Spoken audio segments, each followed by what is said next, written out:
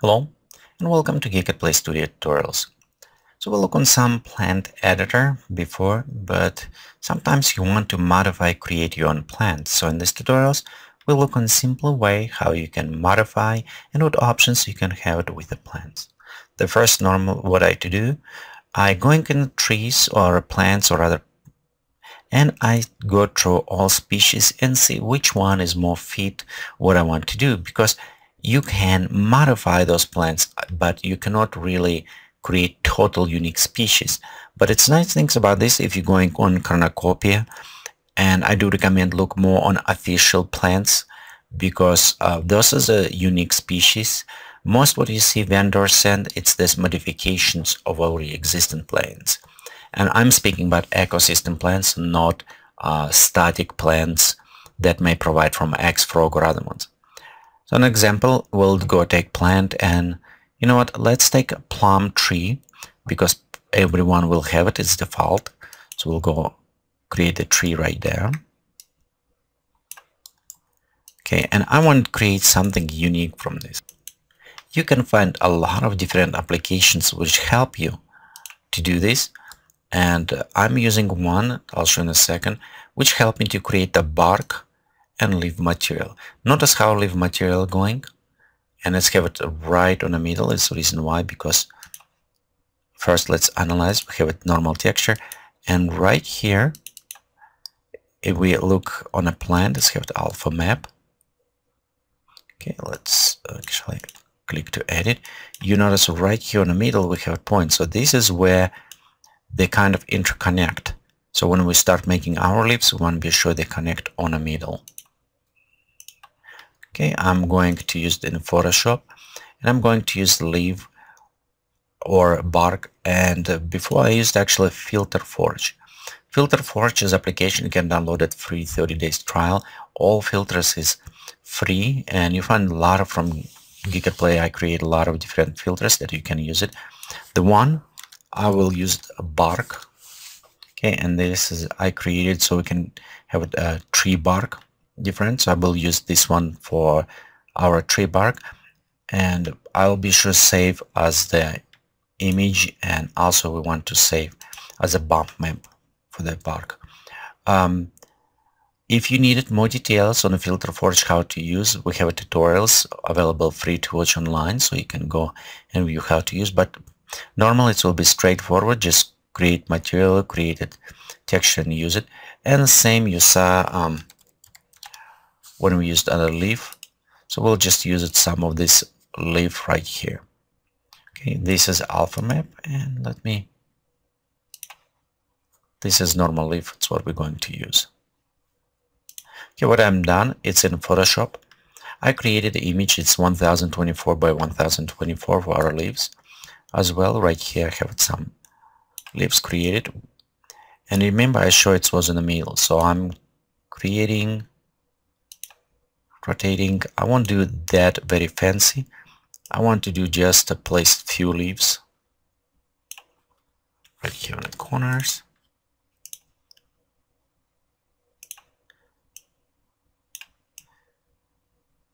With probably a point right here that will be interconnect. Okay, we'll duplicate this one.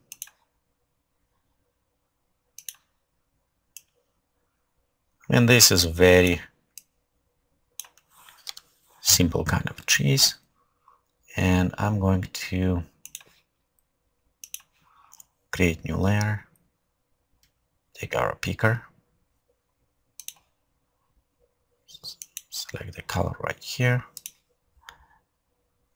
And just simply draw kind of lines right here. Just connection. If you want to be fancy, you can also add some details.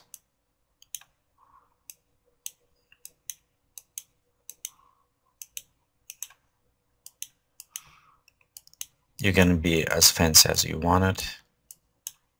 Have some fun time with this.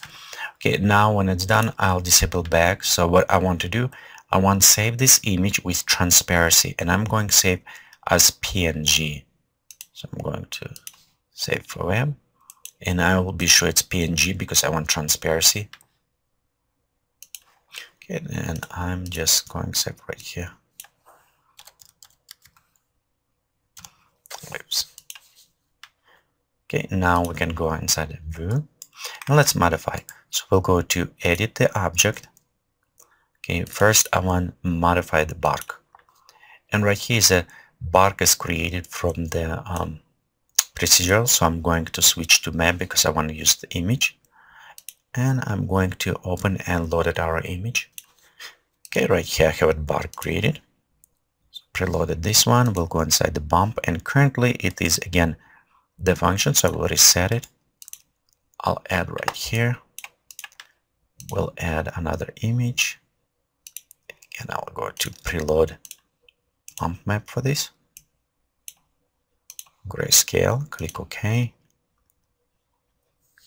Okay, so right here we have our bump map. Maybe a couple of things, if you want to add, modify a little bit more with what kind of textures you wanted. Some maybe effect, make it a little bit brighter modification, but right here we already modify our bark. So let's go modify leaves, and for this one, same. I'm just going to preloaded leaves that were created, and it's asking if I want to use transparency, yes.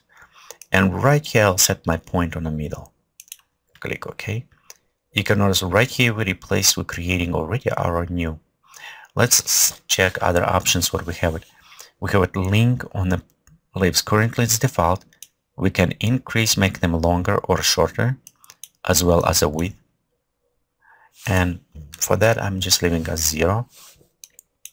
Randomizing it, if you notice they're not straight, they're kind of bending. So randomization help us to create these different type sizes, kind of skew, distort them, so they look a little bit more random. Flexibility, okay, there's going up leaves, that's going down. So how flexible? I'm just going maybe 1. And as well we have a curl set. Okay, let's look, maybe, around 7, somewhere like this. So right here we have our leaves kind of preset.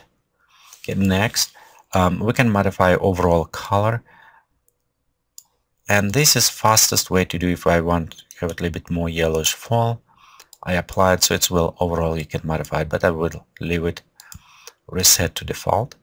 Okay, now let's look on our trunk. Right here we have a base and we have a trunk. So I'm going to select trunk top and we'll go to modify this. I want to add a little bit more growl and maybe a little bit more drop angle. So we'll see kind of twisted trees. Maybe I don't like it, maybe we should set and drop a little bit this way and tree going a little bit straight. This will look a little bit more toned to the sleeves, but again, it's depend how you like to create it. And I'll just make a little bit smaller. Notice right here we work on the top, so we don't use this trunk, well, the bottom one. We're only applying to the top. So we'll go right here. Now let me see how the growl will.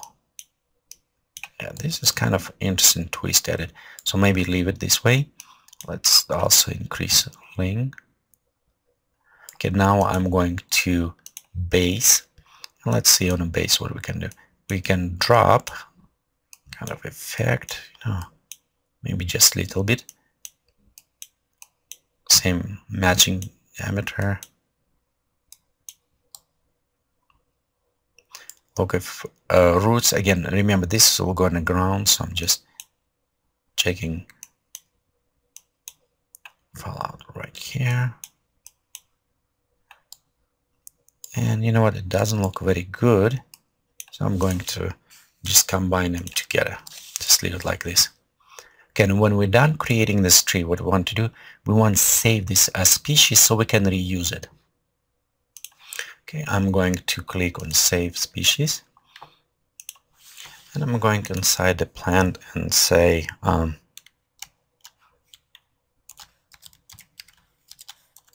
first plant. You can name how you like it. Okay, also you notice right here we have a description.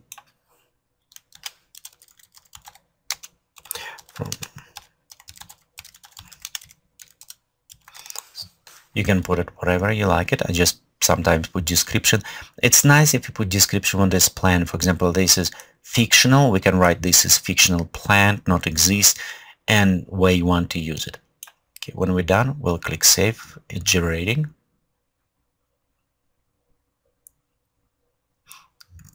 You can see it preview our plant. We'll click OK. Next things what I like to do, actually I want to save this plant. I don't delete it because I may need to come back, but I'm going to create a simple plane right here. We'll go to Add Ecosystem and we'll go to Loaded our tree, and because it's not yet in collection, I want to browse to load this. If you save in your collection, it will appear this plant. Let's go select this plant, click OK. It's take a few seconds till it's loaded. The one thing to kind of know, this plant, it is open so anybody can use it. If you purchase plant specifically from Cornucopia and you modify on this and you give it to somebody, because it's based on plant purchase it, it's meaning those people need purchase even you already modified, so it's kind of neat to know stuff. So you notice right here we populated, and you know what, let me go and maybe increase density, reduce scaling so we have it more of those plants. We'll click OK. Let's take our camera. We can just reposition so we can see better the plants. Okay, so let's take sun.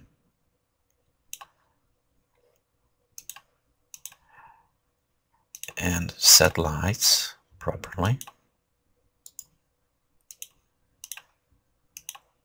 Okay, set our settings and let's render and see how our tree looking. Okay, till it's rendered, let's have it first path. And you see it's dark, it's normal. Let's wait till it's second path coming through. You can see we have it, our custom bark, our leaves,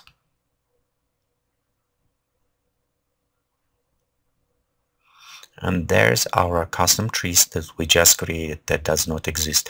You can of course modify, create your own trees, but it's give you an idea how you can, based on specific species, you can modify.